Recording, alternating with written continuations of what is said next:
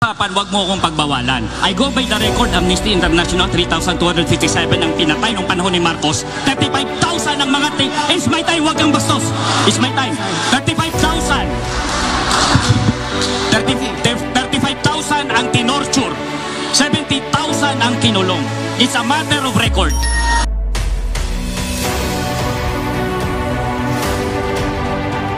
How then do you explain the findings of the international independent group Amnesty International, which documented cases of torture, disappearances, and illegal detention? Well, I'll tell you that the Amnesty International has never come to the Philippines. The Amnesty International has never come to the Philippines. The Amnesty International has never come to the Philippines. That's why all they talk about is something that they obtained hearsay. Let's give one specific example. Father Espiritu, a famous case. Father Espiritu is supposed to have disappeared. He is a member of the clergy in the Philippines. He's a Filipino. He disappeared and we couldn't locate him. Not even my best intelligence officers could locate him.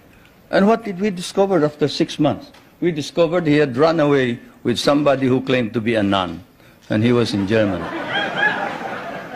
How do you like that? And we got blamed for it. We got blamed for it. That's it. That's how the Amnesty International has been reporting all this thing.